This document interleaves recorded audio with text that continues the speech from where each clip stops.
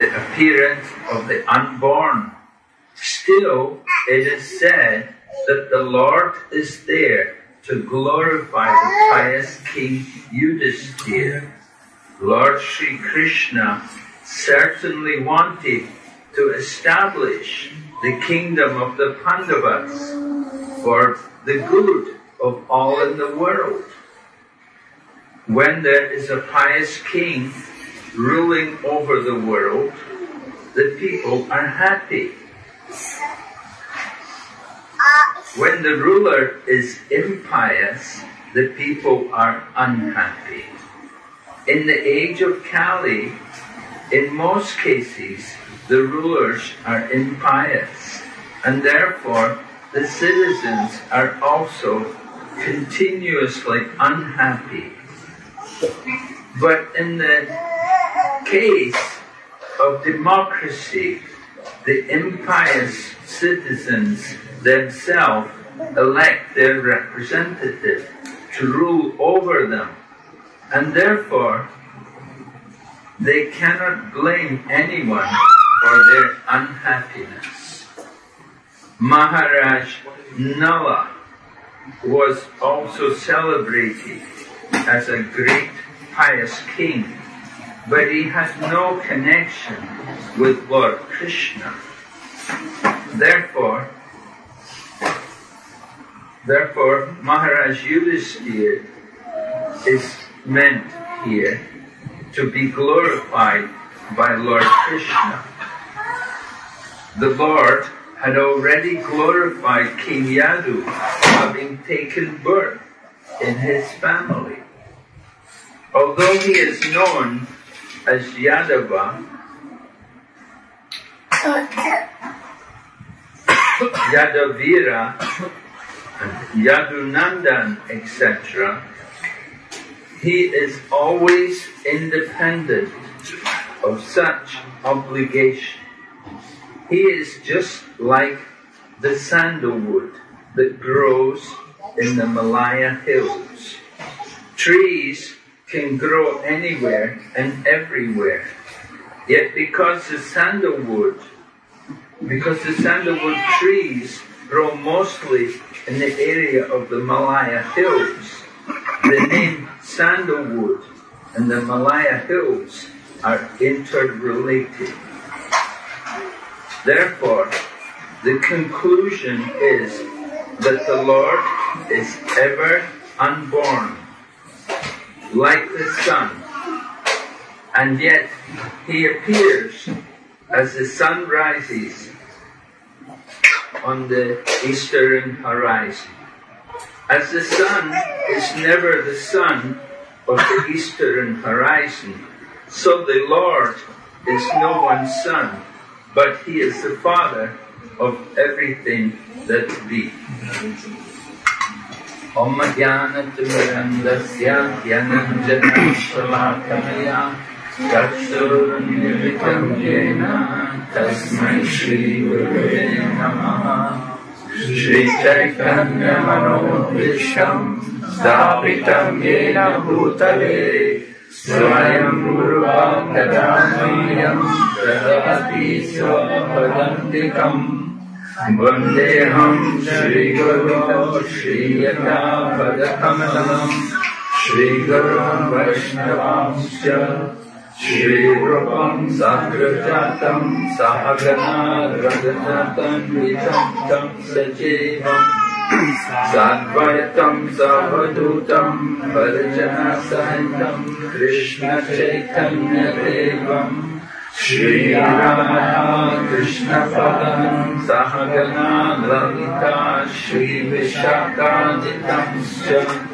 Hey Krishna Karuna Sindhu Dinabandhu Jagatpate Gopesha Gopika Kantam Radha Kantam Namostute Tapta Kanchana Gaurangi Radhe Vrindavaneshwari Vishwanusute Gauri Pranami Haripriya Vanchakalpatarubhyasya Kripa Sindhu Vayevacha Patitanam pavanebhyo Vaishnavebhyo namo namaha. Namo Vishnupadaya Krishna Pristhaya Bhutale Srimate Bhakti Vedanta Swami Namine. Namaste Saraswate Devi Gauravani Pracharine Nirvishesha Shunyavadi Pasyatadeshatarine. Jai Shri Krishna Chaitanya Prabhu Nityananda Shri Advaita Gadadhara Srivasadi Gaur Bhakta-vrinda. Hare Krishna Krishna Krishna Hare Hare Hare Rama Rama Rama Hare Hare. So we're hearing Queen Kunti's prayers to Lord Krishna. Lord Krishna was about to depart to Dwarka, and of course at that time Ashwatthama had thrown Brahmastra weapon at Uttara, and Uttara had come to Lord Krishna to save the embryo in her womb, which Lord Krishna did. So then Queen Kunti is coming before Lord Krishna, and she's offering her heartfelt prayers. And she is describing the bewildering nature of Lord Krishna's appearance. Do we want to say? Yeah. सब English में comfortable है ना सारे? कि Hindi translation चाहिए? ठीक है? आप माता जी के साथ तीसरी से बोलते रहोगे? We'll keep translating. Right, only one or two, so they can be translating in parallel. हाँ, वो माता जी can translate for us. सब इंग्लिश समझते हैं? सब इंग्लिश समझते हैं? कोई है हिंदी जो चाहता है? हाथ ऊपर करें, उसमें क्या है? माता जी और आप माता जी तो आप साथ बैठ जाओ दोनों, और माता जी कैन ट्रांसलेट करो. आप वहीं बैठ जाओ, साथ में बैठ जाओ, थोड़ा पीछे वहां बैठ जाए. सब हिंदी वाले जो वहां पे चले जाएं, तो वो साथ साथ बोलती रहेगी. She can be translate. There are 3 devotees.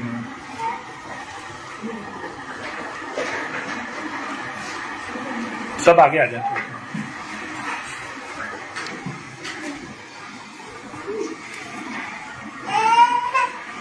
So Queen Kunti is offering her prayers to Lord Krishna. She describing the bewildering nature of Lord Krishna's pastime. And it begins, of course, with Lord Krishna's birth. Because Lord Krishna is described as the unborn, meaning one who never takes birth. But still he comes into this world, he appears in this world. So there are some contradictions which are bewildering for people, for common people. They are not able to understand sometimes the inconceivable potencies of the Lord. Just like in Ishopanishad, it is stated in the Ishopanishad, Tad ejati, tad naijati, tad dure, tad vantike. That the Lord walks, but he does not walk. That he is far away, but he is very near as well. He is within everything, but he is also outside of everything. So when there are these apparent contradictions, then we should understand this is the inconceivable potency of the Lord. But common people, that's difficult for them to accept that there is such a thing as inconceivable potency. But there are, of course, every day we see inconceivable potencies. We see the sun, the light of the sun, the energy, the heat which is coming from the sun. Just 1 second of the energy which is coming from the sun, which is lighting up the whole universe. It could supply electricity for the whole of the UAE for generations. There's just 1 second of the energy coming from the sun planet. So we have to understand that even in our daily life there are inconceivable potencies. And the Lord, who is the source of all of this creation, He possesses unlimited potencies. And His pastimes are performed for the pleasure of His devotees. When He comes into this world, His mission was described, Paritranaya sadhunam vinaschaya chadushti, to give pleasure to the devotees. But at the same time, the devotees, they're sadhus, they're already transcendentalists, they're already delivered. We may think, oh, the Lord is coming to deliver the devotees. But He doesn't have to deliver them, because they're already surrendered to Him. Why then is He coming? He's coming to give pleasure to them, to be with them, to spend time with them, because they want so much to see the Lord and to be. Not only do they want to see the Lord wants to see them. And so there's reciprocation there, the loving relationship between the Lord and His devotees. So the Lord is unborn, and different reasons were presented why the Lord appears. Why does He come at all? To give pleasure to the pious King Yadu? Well, that's one possible reason. Of course, there's many possible reasons why the Lord, we will hear in future verses, other reasons why the Lord could have come. We have to understand the Lord's purpose in coming to. He doesn't need to come to kill the demons. He can do that just simply by His potencies. He's already in the heart of every living entity. And so if He wants to remove someone from the planet, He can do it very easily. Just by the sudden heart attack, that takes people out of the material body. Krishna arranges these different things. So Lord Krishna's purpose in coming to this world is not so much to kill the demons, but it's more to give pleasure to His devotees. And that pleasure of the devotees is enjoying the pastimes with the Lord, particularly the childhood pastimes. Those of you who are mothers, you will know when the child is when you have your young child, that is the enjoyable time of being the mother. Once they grow up, then they'll fight with you and they'll quarrel with you, and there'll be many arguments and disagreements, and it won't be quite the same.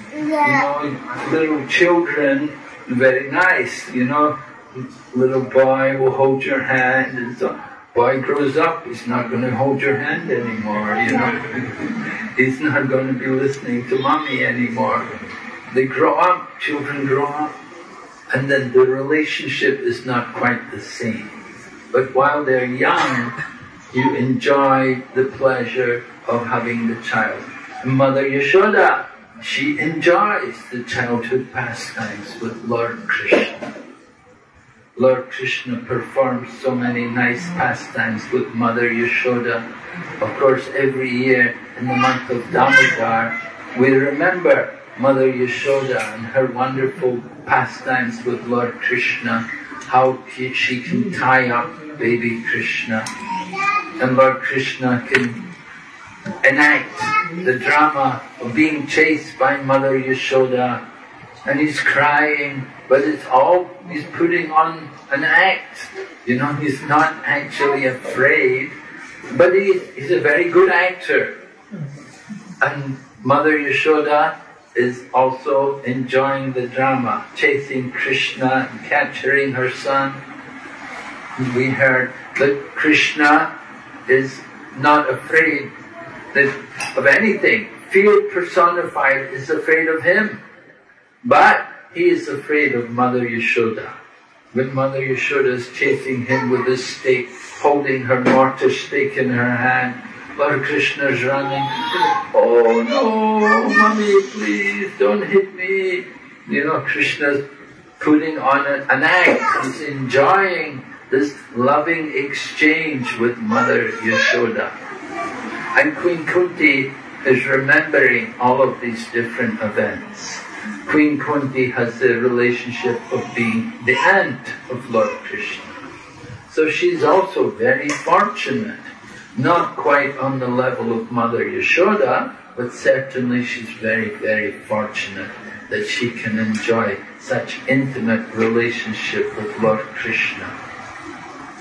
So Queen Kunti compares Lord Krishna's appearance in this world. She says, just like sandalwood appears in the Malaya hills. Sandalwood, of course, is a very valuable wood. You have one tree of sandalwood, the whole forest is made very fragrant, very beautiful. Srila Prabhupada was describing about how we had, in Srila Prabhupada's time, one Chinese man had become a devotee in Hong Kong, and he had translated the Chinese Bhagavad Gita. And so Prabhupada was very pleased, and he was saying that, he said, you're a credit to your race. He said, just like one tree of sandalwood in the forest makes the whole forest very fragrant and very valuable. He says, so the same way you are a credit to your race because you've translated this Bhagavad Gita into the language of the Chinese people. So the same way Lord Krishna, his appearance in the Yadu dynasty is compared to sandalwood in the Malaya hills. Malaysia, we have the country Malaysia. If you go to Malaysia, you'll see that so many forests everywhere. The whole area, so many trees. And it's all covered with trees everywhere. Some areas you'll go, you'll see they have mountains and there's not a tree on it, completely bare, you know, just rock. But in Malaysia, everywhere they have trees. They have trees growing everywhere. And of course, they planted, first of all, it was coconut trees, and they were tapping the coconut trees to get the coconut oil. And then it became palm oil, because the value of coconut oil went down, so they all switched to growing palm oil. And they have palm oil trees.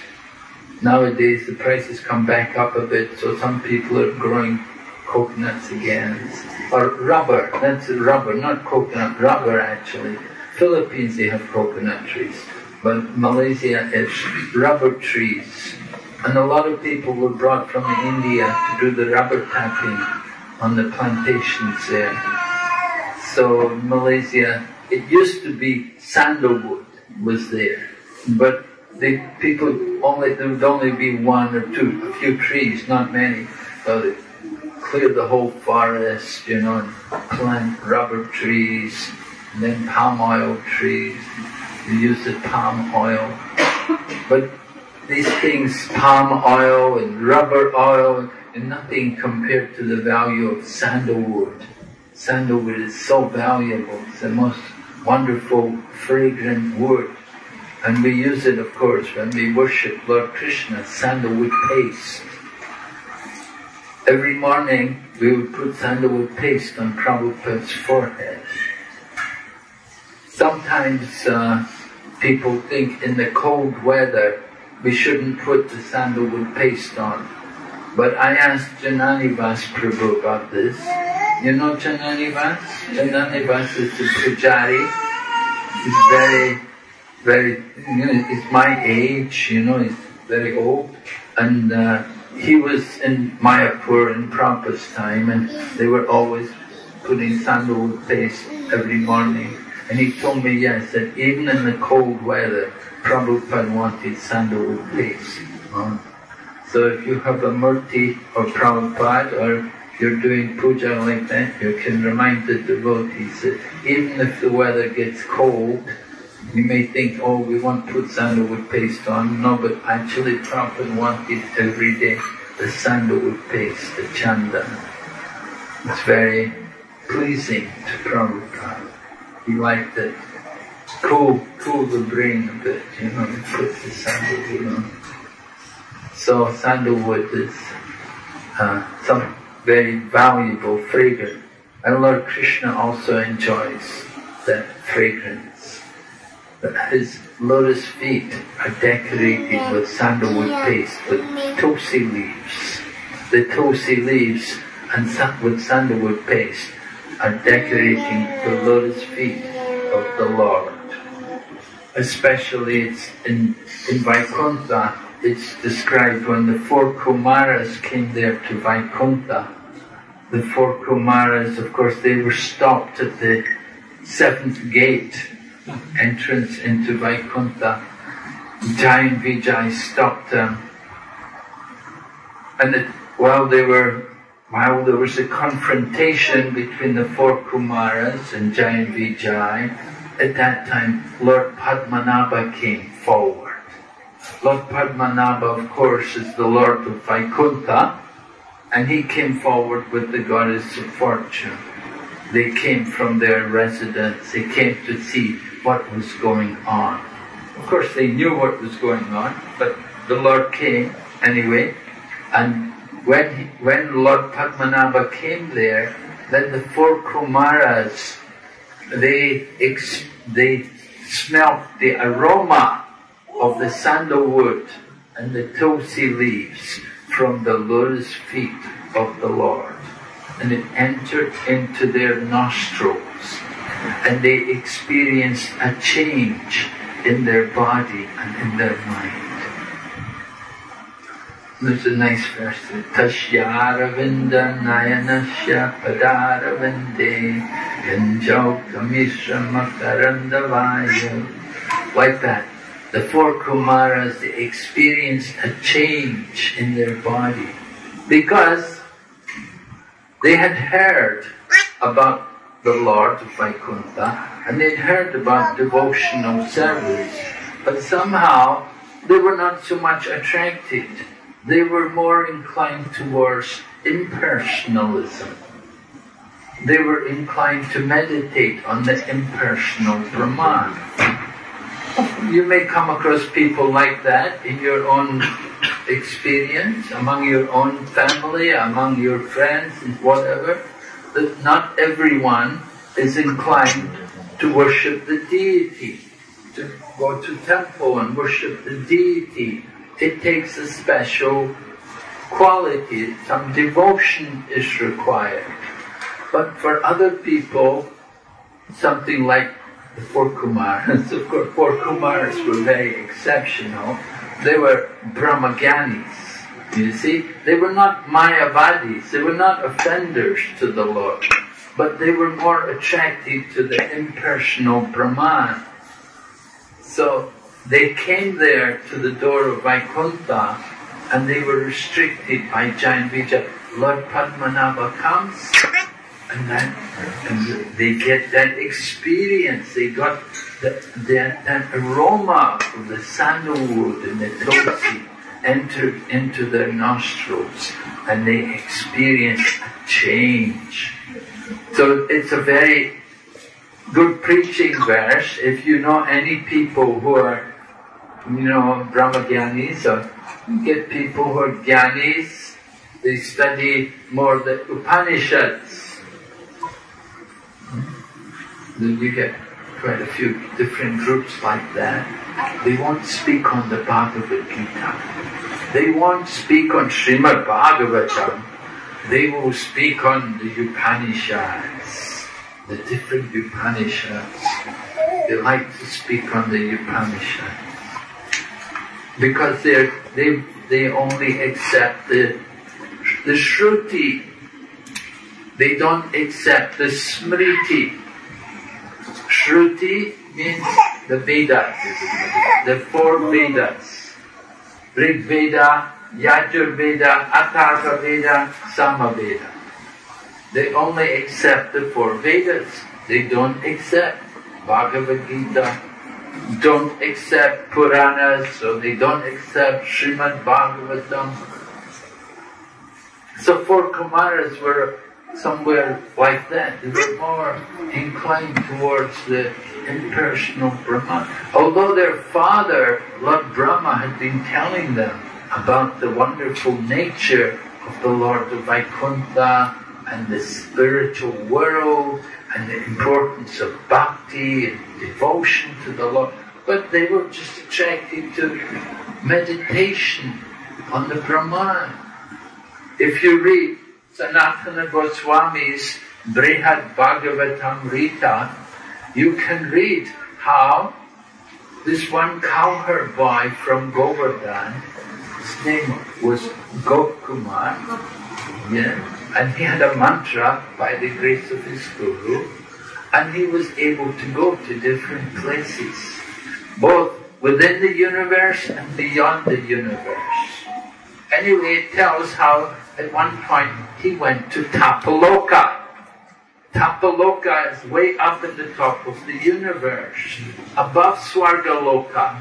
Above Swargaloka is Janaloka, Mahaloka, then Tapaloka, and above Tapaloka, Satyaloka or Brahmaloka. They're way up at the very top of the universe. So the 4 Kumaras, they reside in Tapaloka. And this cowherd boy from Govardhan, Gopkumar, he went there and he met with the 4 Kumaras. And they were discussing. 4 Kumaras they just liked to meditate. Gopkumar, he was a cowherd boy from Govardhan, he liked to do service. He liked to be active in the service of the Lord. He liked to have loving exchange with the Lord, to play the flute and to dance with the Lord, enjoy these different activities. But the 4 Kumaras said, no, we just like to meditate. They were just inclined towards meditation. And they argued, this is actually meditation. It's a way, it's a goal.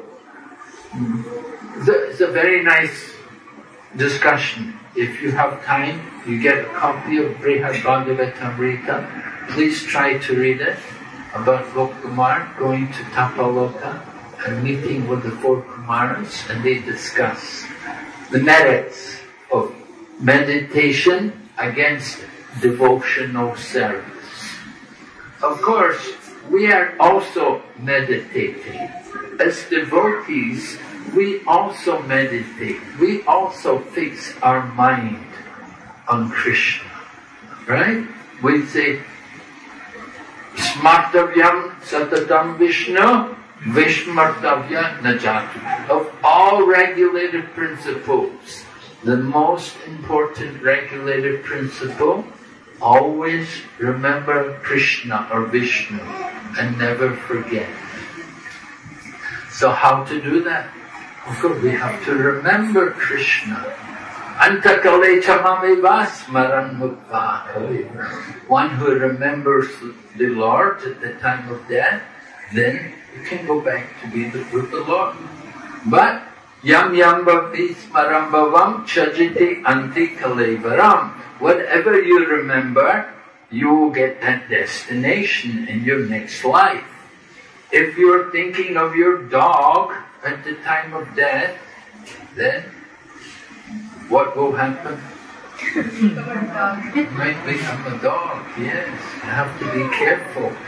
Bharat Maharaj is the example. That Bharat Maharaj was a greatly advanced devotee. He had given up everything. He had renounced the kingdom and everything and gone off to the Himalayas and gone up to Ganduki, where the Shaligrams are, and he was residing there. And he was supposed to be doing his meditation and sadhana, but he got involved with a little deer. He became attached to the little animal. The little animal lost its mother, and Bharat Maharaj took care of the animal and began to feed it and nourish it. And he became so attached and so affected by it that he forgot about his own spiritual practice and he neglected his own sadhana. And it happened that he died. And at that moment he thought of the deer, and he had to become a deer for one birth. Although he had been already greatly advanced, he was almost on the level of Baba, but he had to become an animal for one birth. So it's a warning to all of us. One of our devotees, His Holiness Jayadvaita Swami, of course he comes here often, he's no stranger to, but he says, Bharat Maharaj got attached to the deer. We have our own things we get attached to. May not be deers, but what do we get attached to? These things, right?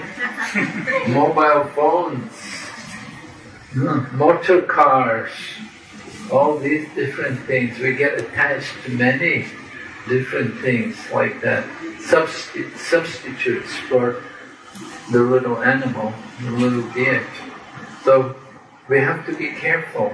We have to practice fixing our mind on Krishna. And Lord Krishna, in the course of speaking Bhagavad Gita, is teaching us how we can fix our mind on Him. Just like in chapter 10, Vibhuti Yoga, Lord Krishna is giving many examples by which we can think of Him. Right? He says, I am the syllable Om in the Vedic mantras. He said, among beasts I am. Among beasts, Lord Krishna is the lion, yes. Among mountains, Krishna is Meru. Among immovable things, He is Himalayas, yes. Many, among men, I am King, the monarch. Yes, the monarch, right. Among men, the monarch. It was mentioned in the purport here, Prabhupada was talking about when you have a pious ruler, then the people are happy. I was seeing, when you go around this area, this part of the world here in the Middle East, you see how the rulers must be quite pious because they built such huge, impressive mosques everywhere. It's so amazing. The mosques, they're so beautiful, so built in a very majestic manner and contribute to glorifying God. It's very nice of the rulers, because the rulers, of course, they give the money for these people. So the kings are the representatives of God on the earth, and they have a very important duty.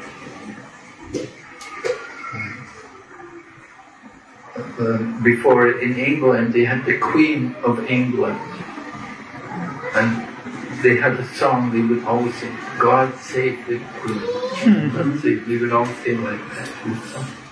Long live our noble Queen, like that. And she lived a very long life, and it was described, she was coming to the Oxford, she was visiting the university, and Tamal Krishna Goswami was telling me, because he was at one point, he was doing his postgraduate studies, he was writing a thesis. So he was telling us how at one point the Queen of England had come there to the university, and the professors described, they said, oh, it was a very spiritual visit. They said she was very divine, very powerful. So that's the position of the monarch. They have special karma to take birth in that kind of position, to be a ruler. They're representatives of God. And in countries like, I know in Thailand, that they have a law that if you say anything bad against the king, or you can be in prison. It's a crime. And you'll go to court, you'll be punished. Anybody who openly criticizes anything against the law of God. Actually, one time, the Queen of England came to visit this one university in the UK, and some of the students, they decided to protest against it, and they down with the Queen, and they put up all these different slogans, and they made it like a protest. Oh, it was a very big thing, and it's such an offence to do. Like the Queen of England was coming to that university, and these people were protesting, we don't need the Queen, out with the Queen, down with the Queen. They were going to close the whole university because of it. It was so serious. They wanted to close the whole university. And of course those students who were involved, they were immediately expelled from the university. And they would never get into a university again, because they had acted in such a manner. So it's so important to show respect to these, because they represent God. So they're representatives of God. How much more we have to respect the Supreme Lord. When we go to the temple, when we come to the temple to see the Lord, He is personally there in the form of the deity. He's the Archamurti, and we come to see the Lord. Well, actually, even that mood, I said, we come to see the Lord. That is wrong. We should actually come to the temple to be seen by the Lord. But not that we're coming to see Him, that we're coming to temple so we want Him to see us. We come to be seen. He is a seer. We have to be seen. There was one blind man wanted to go to the temple and requested his friend, kindly take me to the temple. And his friend said, why do you want to go to the temple? You won't see anything, you're blind. He said, I know, but I want the Lord to see me. That's why I want to go to the temple.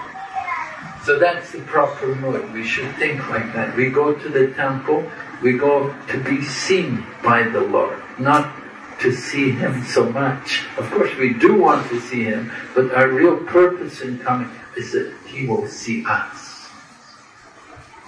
And we want to get the mercy of the Lord. So the Lord is there in the deity, and the Lord is also His holy name. Kali Kali Namarupe Krishna Avatar. The Lord comes in the form of His holy name. One devotee, he was giving, Prabhupada had asked him to give a lecture at the time of initiation, and he was talking about the 10 offences, and he said that Krishna is in His name. And Prabhupada interrupted. Prabhupada had been listening to the class, and Prabhupada said, he said, that's not quite correct. He said, you say Krishna is in His name. He said, Krishna is not in His name, Krishna is His name. When we chant the name with proper care and attention, the Lord is there, and He's there. He is His holy name. There's no difference. We say, Nam Chintamani Krishna Chaitanya Rasa Vigraha Purna Shuddha Nityamukta Vinat Nam Nama Namino. The holy name of Lord Krishna is Chintamani. It's a wish-fulfilling touchstone. It can fulfill all of our desires. And the Lord is,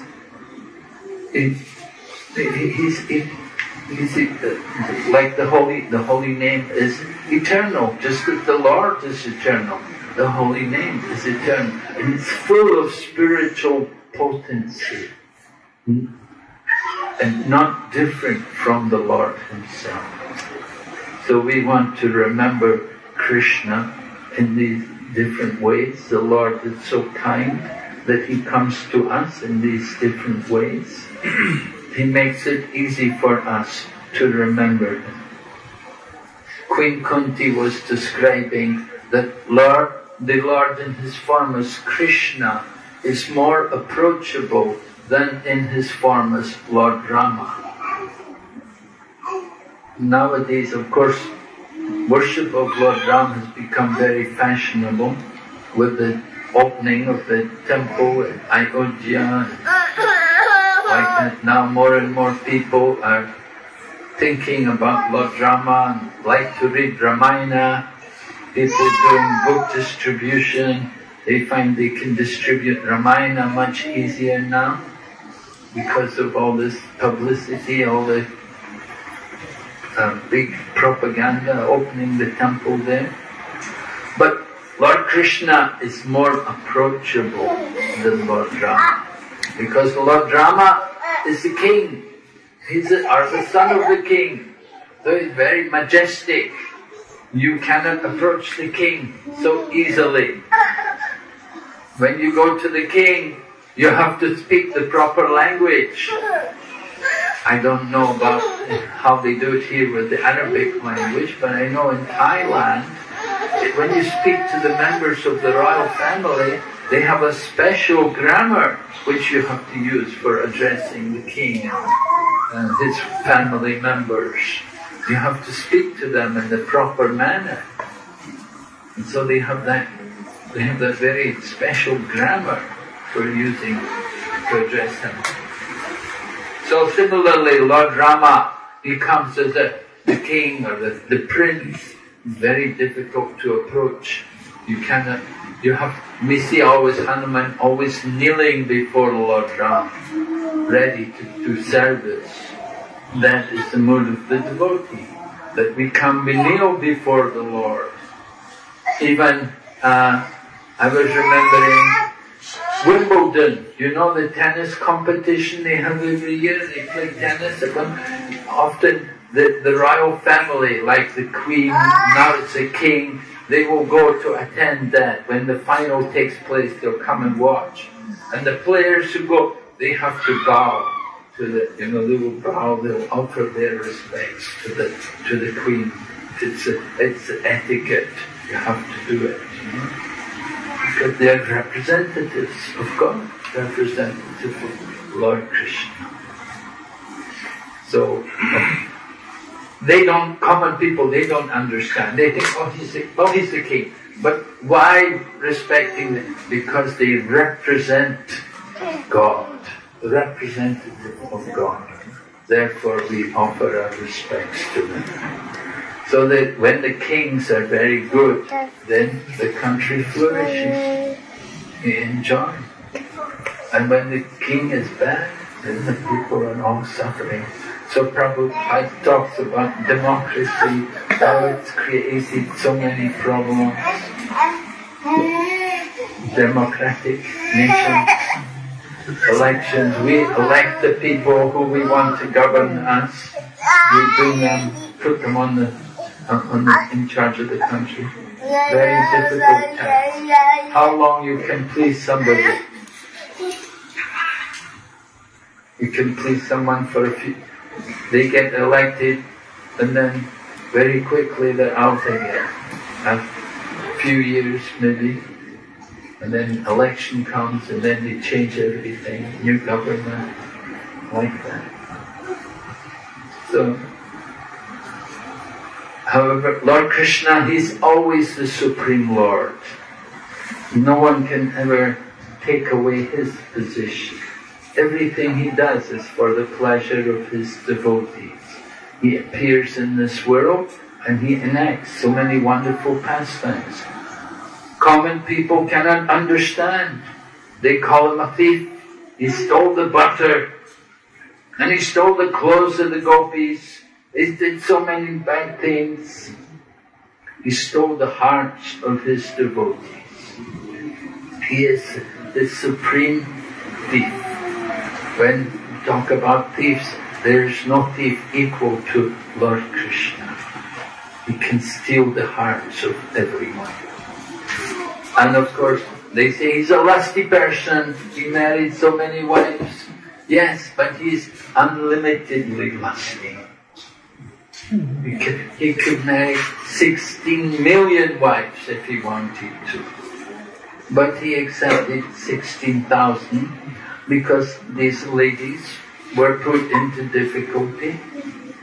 The demon Bhaumasura had kidnapped them, and Lord Krishna delivered them. He accepted them as his wives. So Lord Krishna is performing his different pastimes for the pleasure of his devotees. Sometimes he's called also Ranchor, one who leaves the battlefield. But it's not that he's cowardly, but he had a purpose in doing that. His purpose was to bring this Kalayavana up the mountain and have him burned by Mochikunda. Mochikunda was laying in a cave there, and Kalayavana came in and he kicked him, and Mochikunda opens his eyes and burned Kalayavana to ashes. So Lord Krishna didn't have to kill Kalayavana himself. He let Mochikunda do it for him. And in this way Mochikunda was woken from his sleep, and Mochikunda could meet Lord Krishna, and he could get the blessings from Lord Krishna. So there were so many purposes served in every one of Krishna's different pastimes. His birth, his appearance was also like the appearance of the sun. Prabhupada says the sun rises on the eastern horizon. It doesn't mean the sun is the property of the eastern horizon. In the same way, Lord Krishna appeared in the family of the Yadu dynasty, but he's not the property of the Yadu dynasty. Lord Krishna says in Bhagavad Gita, Aham bija pradapita, I am the seed-giving father of all living entities. So we're all children of Lord Krishna. We're all in the family of Lord Krishna. He is the original seed-giving father. But he likes to also have a parent, and he likes to have parents himself. You think everyone else has got a mother and father, why shouldn't I also have mother and father?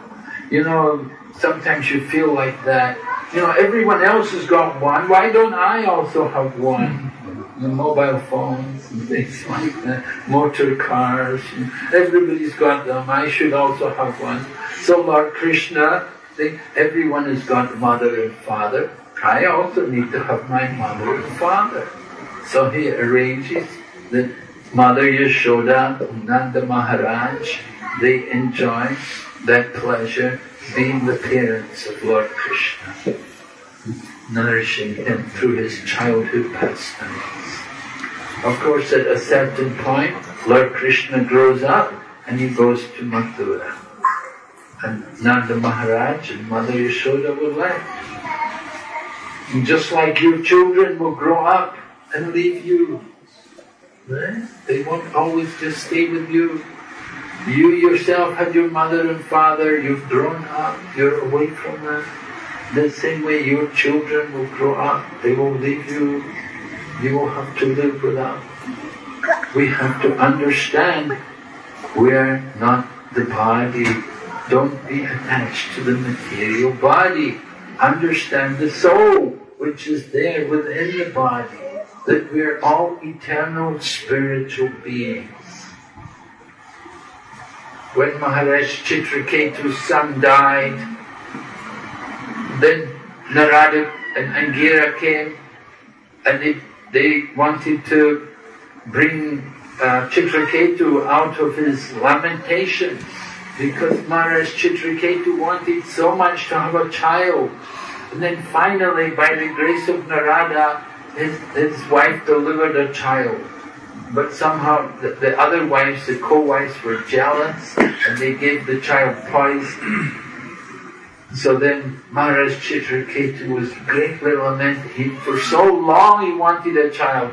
Then when he got the child, after some time, then the child died, and he lost his child. So then Narada Muni came, and then they brought the dead child back to life. They said, we'll bring it back, we'll bring this child back to life. But when the child came back to life, he said, who are you? you're not my mother and father. Which mother and father are you? I've had many mothers and fathers. In every birth, you have a mother and a father.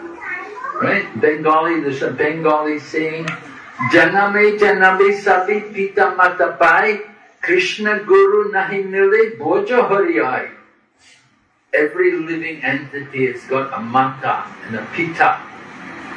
Only the fortunate ones have got a spiritual teacher, and by the grace of the spiritual teacher they get Krishna.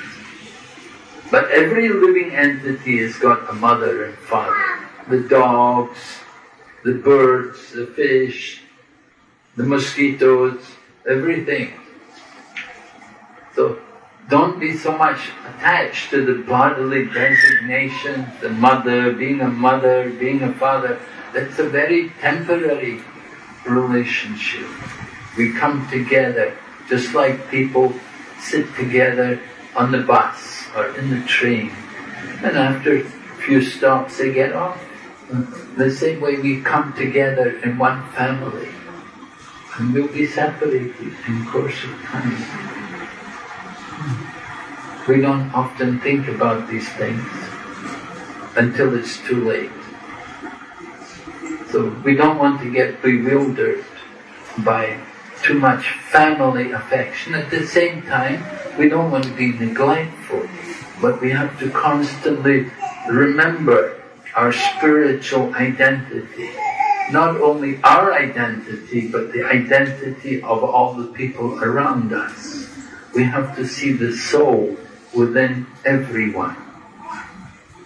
And that's important, especially when we worship the deity. That we see Krishna there as the deity, and we see Krishna not only in the deity, but we see Krishna in everyone's heart. That every living entity is a part and parcel of Lord Krishna. And we have to see Krishna in everyone's heart. And this way, respect them, give them that proper honor and respect. So seeing Krishna in everyone. In Bhagavad Gita, Lord Krishna said, for one who sees me everywhere and sees everything in me, I am never lost to him, nor is he ever lost to me. So we want to develop that kind of vision, seeing Krishna everywhere. And Queen Kunti is teaching us to see Krishna. She spoke that wonderful verse about the vision of lotuses. That she said that Krishna's glance was like the lotus flower, and he was decorated with a garland of lotus flowers, and his feet are marked with the lotus flowers. So wherever we see lotus flowers, we should think of Krishna. We want to practice remembering Krishna. When we drink water, we think of Krishna. This taste is Krishna. So in everything, at every moment, we can be Krishna conscious. But we have to train our mind. We have to practice remembering Krishna. It's all practice. Just like you practice using the computer, you practice playing the keyboards, you practice cooking, you have to practice remembering Krishna. This is very important for us, to make proper use of this human life, that we can remember Krishna. And it's not difficult. If we practice, if we want something badly enough, then definitely we can succeed. It's just a question of how badly do we want these things. We had this one devotee. She wanted very much to go to America, to get a scholarship to go to America. and she had to do that examination, you know, because English was like a foreign language. So she was doing she had to do the English exam. And she was so serious to do well. She memorized every word in the dictionary. So when it came to the exam in the English, she memorized every word in the dictionary. So that kind of determination is there, you know, just for something material like going to America to study. People want these things very badly.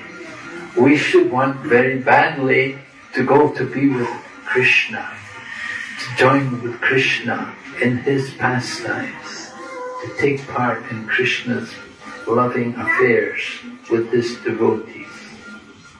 And the more we practice remembering Krishna, and the more determined we are, then Krishna will fulfill our desire. We say, man proposes, God disposes. So we have that desire. Krishna can help us. We can go there to be with Krishna. Okay, so are there any questions? Any comment? Anything?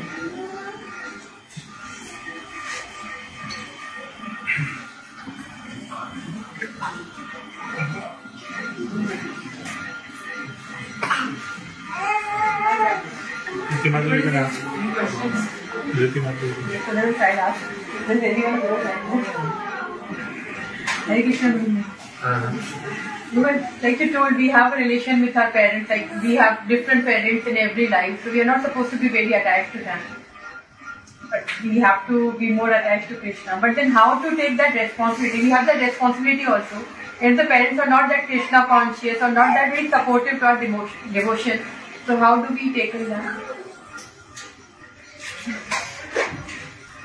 Well, devotee is not neglectful. You have some responsibility. Okay, so as a daughter you have parents. If they're with you and it's not too much beyond your ability, then you do what you can to help them. Right? But at the same time you have some limitations. If your parents say, you know, give me money, we want to go and drink, we want to buy alcohol, or we're going to cook the chicken, or like, then we want to cooperate for these things. We don't want to encourage that. There's some limitations about how much we want to help them. So, yes, we take care of them, we try to help them, but we don't want to encourage them in their sinful activities. We want to try to save them from sinful activities. We want to try to benefit them. The son is the putra, means one who saves the father from going to hell. So the son will do what he can to save the father. By his own devotion, can help the father from going to hell. So son does not want to compromise on his own spiritual practices just to please the father. You know, you get some fathers who will say, what kind of son are you? You don't come and drink with me, you know. You know, some fathers are like that, you know. So, yes, we have our standards. But at the same time, you know, if your father is reasonable, parents are reasonable, then we try to help them, yes.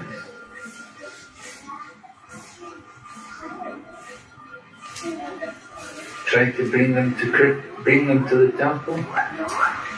Try to bring them prasadam. One of our devotees, they were bringing prasadam home for their non-devotee family. The non-devotee family, we don't want it. We don't want to get purified. Yeah. You know, sometimes people very unfavorable, unfortunate, although we try to give them purity, they don't want to be pure.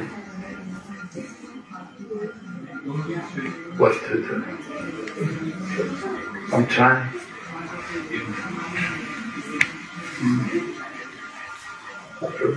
Krishna Maharaj, I have a question on top of this same question. That parents who are not engaged in any of these sinful activities, but they are not actively conscious as we are trying now, but they are very much attached to us as a child. Okay.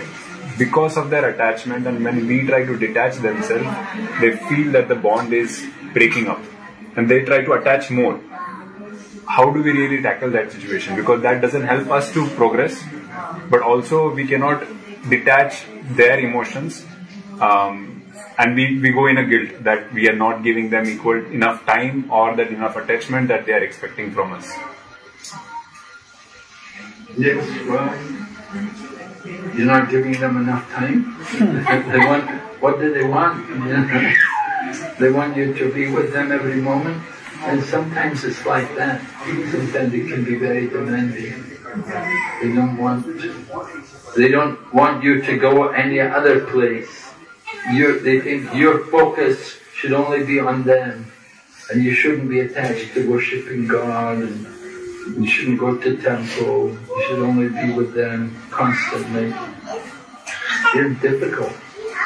That's why I say you have to be a little determined to understand what is your priority, that certain things you cannot compromise on.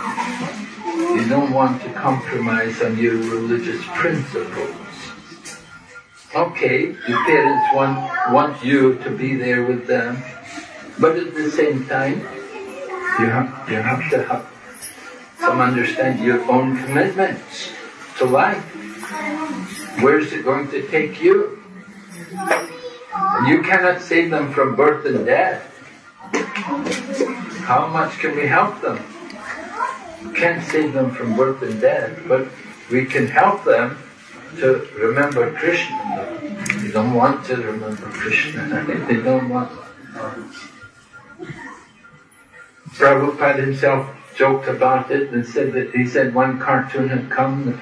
The devotee was saying, chant Hare Krishna, chant Hare Krishna. And the mother is saying, I cannot say so many things. They would say, I cannot say so many things, but they could not say Hare Krishna. So that's unfortunate souls.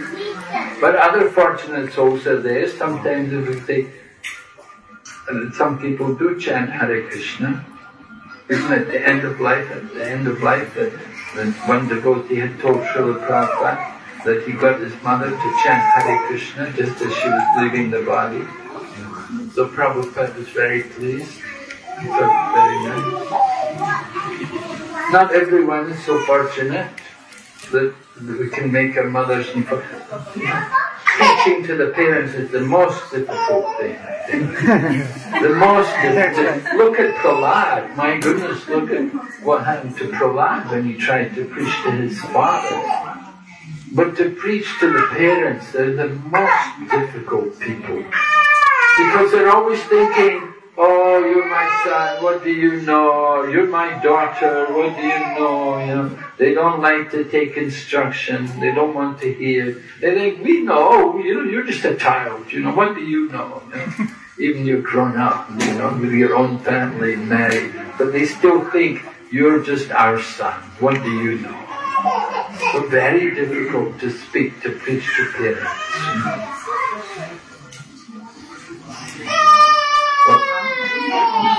But what we can do is, by our own example, that they can be benefited. You can tell them that I'm giving my pious activities to you. I'm going to temple for your benefit, my parents. And my piety, whatever piety I get from it, I give it to you for your benefit. You have to tell them like that. You have to just simply be frank about it. difficult. Yeah? You know when you said that kings were God sent, then why are some of them deemed to be like bad kings who do harm to the country? Say it louder. I said, you know how you mentioned that kings are God sent? So then why are some of them bad kings, like the ones who do harm to the country instead of good? Well, not every king is good. You get some good kings and bad kings. It was mentioned some are pious kings and some are impious kings. But you know they have some karma which has given them that position as a king. And so what Prabhupada was saying, when they have a good king, the people are happy. And when the king is bad, then the people are all miserable, they suffer. So you get some kings, they become the king, but they're not very, very godly, you could say. Yeah, there have been a number, the Srimad Bhagavatam even tells us about some kings like Maharaj Venu. There was this King Venu, he was very cruel. And he would play with the young boys, he would kill them. And people saw him, he became known as, oh, here comes cruel Venu. Everyone would run away, you know, whenever he would come. So he became, his father saw how cruel his son was. The father went to the forest. He didn't want to be around because he saw his son was so cruel. So his father thought, Krishna's given me a demonic son just to allow me to be detached from him. Because if you have a God, he said, if I had a good son, I would never be detached. I would never go to the forest. But Krishna gave me such a bad son that I want to get away from him. I just want to be away from him. So he went to the forest. And later on it happened, the Brahmanas cursed Venu.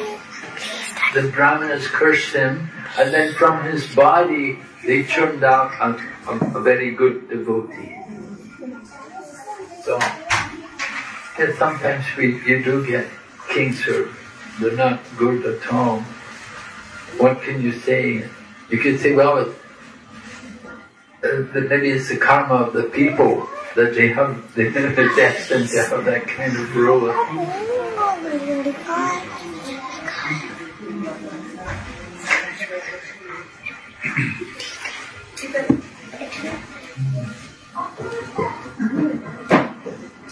Well, I have one more question. Yeah. This question is primarily to learn from your personal experience as to how you have progressed during some time of your life. That's why I'm asking this question. Was there anything that in your young age or in the past life where you were attached to something and you had to detach that, and it took some efforts from your end to get disconnected to it? What was that? What was your transition period to progress in this journey? How did you tackle the challenges in that detachment, provided if there was anything? Yeah, well, of course, yeah. You get attached to different services. You know, sometimes you put in some position, responsibility, and you're trying to do something, you're trying to do some service, and sometimes something just doesn't work out, things go bad, you know. You're moved out, you know, they don't want you to do this anymore, you stop, you know, you go, you can't do this anymore, we want somebody else to take over, you go somewhere. So that happens, you know. Yeah, you have to be detached. You just have to accept that, oh, okay, Krishna wants somebody else to do the service, so find some other service. It takes some time, you know. You have to find some other place to do service, or some other service, maybe in the same temple. Just find some way in which you can keep yourself busy and engage in Krishna consciousness. But we see it all as a lesson from Krishna. Krishna is teaching us to be detached and not to be attached to any one particular thing, one particular situation, that we have to be detached. especially detached from the results. Don't be so attached that, oh, I have to do this, I have to be here, I have to do that. We have to be flexible, that we can give up everything and go some other place, find something else to do. So that's usually what happens. And certainly I have these kind of experiences, different services sometimes, managing or running, trying to run centers or looking over departments or something, and sometimes it didn't go well. Okay. What about the people who speak lie behind you, and how do you tackle that people? People what? There are some people who speak lie behind you, or they try to defame you. Lies? Yeah. People lie behind them. Can you repeat the question?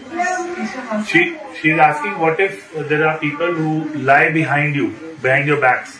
So how to tackle it? How to tackle them? How should we not tackle them?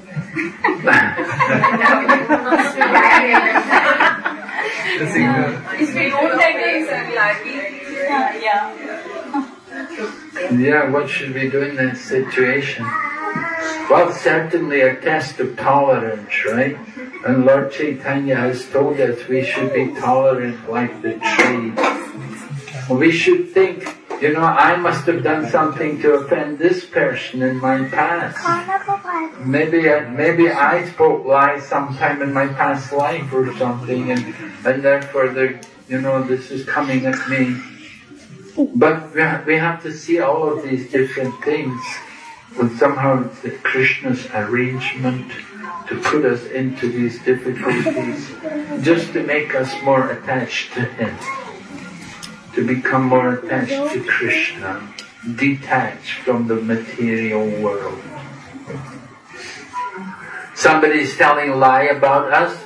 If it's a lie, then in the future it will become known that this is not true. That in the course of time, the truth will come out. We cannot hide the truth. So somebody speaking something which is not true may be there for some time, but after some time then truth will come out. People will know what is actually true. And then they will know. Actually, in most of the situation, it's not what we have done, it's what we are. Like people do such a thing with us. So, it's not something I did, it's something I am, or the position I am in. So that's what people behave like this. People your face and lie. So what can you do in this situation? It's not something I did, but it's something I am. So the question is, if I'm, let's say, at a position, and because of that position, people are jealous of me. Yeah, not position, which what something I am, my nature, my nature. By nature, by relation, anything. Then what do we do? Same question. What do we do? Well, depend on Krishna to help us come through. Comes was to wanted to kill these children. They are not because what they have done. It's just because they were born out of their peace. So that's what the situation is. Not sure how to put it exactly. You mean it's something just inherent in our nature? Yeah, nature or relation, and just into that relation. So if we understand it like that, then it's easier for us to accept. This is just my nature. I'm sorry. You can apologize to people. I'm sorry if I've offended you. But I just have that nature. It's something which is inherent in me, and I haven't been able to remove it. And if it's giving you some pain or trouble, then I'm sorry. We can always be like that. We can be apologetic to others if they take offense by it. Please forgive me. I don't know. Certainly, we have faults. We have things, so many things in our nature which are not right, which are not perfect. What can we do about it? We're trying. That I'm on the path. I'm trying to do something about it. I'm practicing Krishna consciousness, and I'm sure that in course of time I'll get rid of all these faults. And we say, if somebody is in the shower taking bath, you cannot criticize them for being dirty, because they're in the shower, they're cleaning themselves. So in the same way, we're in Krishna consciousness, we're engaging in Bhakti Yoga. So we're working on it, we're trying to do something about all of our faults, all of the things which are bad in us. We're working on it by practicing Krishna consciousness. And gradually we'll become better, gradually we'll improve. So you can ask me, just please give me more time, and in the future I'll try to be better. Enough? Hare Krishna. Okay, thank you very much. Hare Krishna. Hare Krishna. So, we request Radha Prabhu to quickly. Initially, we could not introduce Maharaj, so I request Radha Prabhu to quickly introduce Maharaj. And we're very, very fortunate to have Maharaj with us.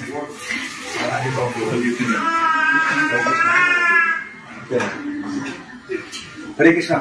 Hare Krishna. I came to know Maharaj is here, so I thought I'd take the opportunity to have his lesson. We're very fortunate to have His Holiness Bhakti BVV Narasimha Swami Maharaj.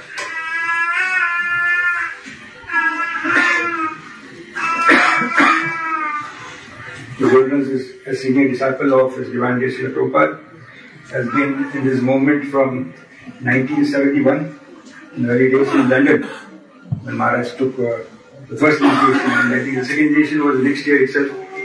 And His Holiness has been, Prabhu was asking about Maharaj, so I remember my early days in Jew. Maharaj was there in 1979, that time in Jew, and he used to be very particular about the Mangalarti. Dot, and never missed it. I think I used to see him always very regular. And he was very close to His Holiness Kamal Krishna Goswami Maharaj. Maharaj, you remember that? And he of course been preaching in the most difficult areas, that is China. How many understand Chinese here? Very difficult. And China, Philippines, Japan, Vietnam. Yeah, Maharaj, of course, I know. I've seen the videos. And of course, he's been coming to the Middle East also.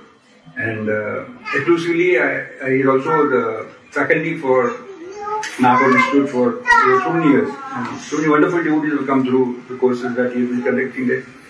And Maharaj is well versed with the Shastras, of course. So this is a simple way to glorify him, but much more. And to welcome and for his good health. Big Hare Krishna mantra. Hare Krishna, Hare Krishna, Krishna Krishna, Hare Hare, Hare Rama, Hare Rama, Rama Rama, Hare Hare. Hare Krishna. Radha Prabhu leads the Sharjah Preaching Center. Yes. This is a very dynamic group in Sharjah. It's been running for many, many years. Many devotees have come through there. I'm very grateful for all of his efforts. Maharaj also does the parikrama in Mayapur every year. I have been once with it. Yeah.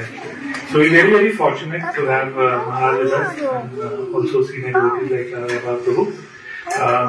Actually, scriptures describe why senior devotees and devotees were very so dear to the Lord. At this advanced age also they are traveling. Anybody knows? Why are they traveling? Why are they coming to us every now and then? What is the purpose? Anybody knows? To? Preaching. Okay. Why would he preach? Krishna consciousness. Saving us. Krishna consciousness. Okay. To spread Krishna consciousness. What is it for us? We should know, right? Shower mercy on. Yes, to shower mercy. Okay. What else? For them to get more closer to Krishna. Okay. It helps them also get closer to Krishna. There's a beautiful shloka in Bhagavatam that we could recite. It's called Kirti Kurvanti Tirthani. I'm sure that many of you have heard. So let's offer this shloka to Maharaj with all our heart. And you can repeat with me. My Lord, devotees like your good self are verily holy places personified. Because you carry the Supreme Personality of Godhead within your heart. You turn all places into places of pilgrimage. So Maharaj, we are all morning we sing, no? Sansara Dava. So Maharaj has actually come here to bless us all. Like Maharaj said, we don't go to take darshan of the Lord. Actually, Lord should take darshan of us. So we should request Maharaj to shower His mercy on all of us so that we can continue to progress. Let us all loudly chant 3 times Hare Krishna Mahamantra from us. Hare Krishna, Krishna Krishna, Hare Hare, Hare Rama, Rama Rama, Hare Hare, Hare Krishna, Krishna Krishna, Hare Hare, Hare Rama, Rama Rama, Hare Hare, Hare Krishna, Krishna Krishna, Hare Hare, Hare Rama, Rama Rama, Hare Hare. Hare Krishna. Thank you very much for coming. Today also is birthday of Komal Mataji, and she has very kindly sponsored some Krishna books for all of us. Anybody who doesn't have a copy, we have few in Hindi and few in English. Those who don't have, don't take it for your friend, let them come. So those who don't have a Krishna book, जिनके पास Krishna book नहीं है, 10th canto की भगवान की बहुत लगातार देखिए आपकी लीला बता रहे हैं. प्रभुपाद जी ने ये लीला यहाँ पे कैप्चर करी. All the childhood pastime, all the Krishna leelas are here in this book. This is not Bhagavad Gita, this is Krishna book. Bhagavatam के no shlokas, it's all stories. Hindi, English both है. So those who don't have, please come and take it from us. Dो Hindi में है, rest all are in English. But if you want more, we'll get it. Hare Krishna. Hare Krishna. You can come now with Prashad or first we. Okay. First we. Who wants to take? We have 8 songs. 8. आते जाओ फटाफट. सोचना नहीं है. चलो को लेकर आओ.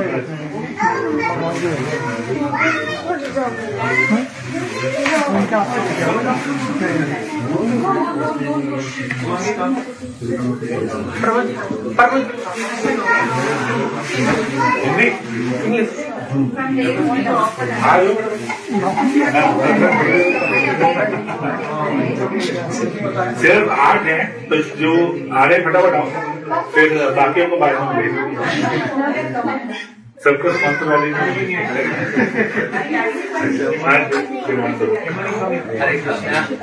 हिंदी में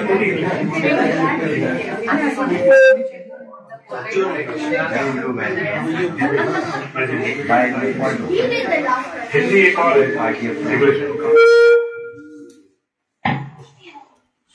Hare Krishna.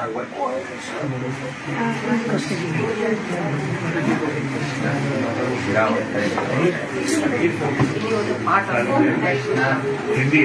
Now we have 2 Hindis. Hindi, One more Hindi.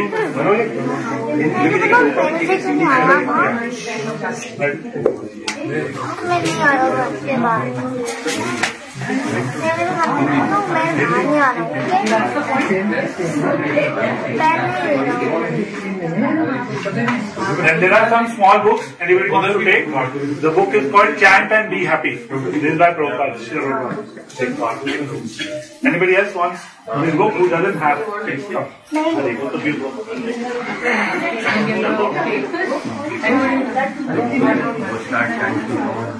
Anybody else?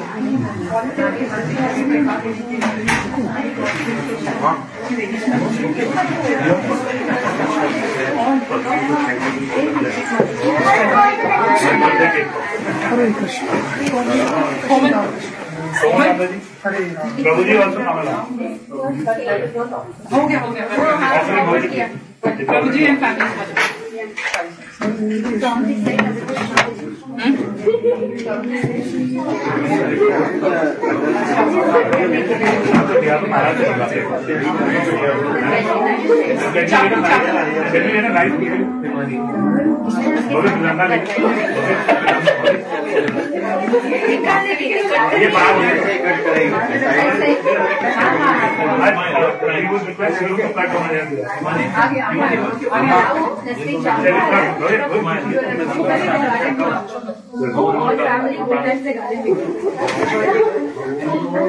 That's what you want.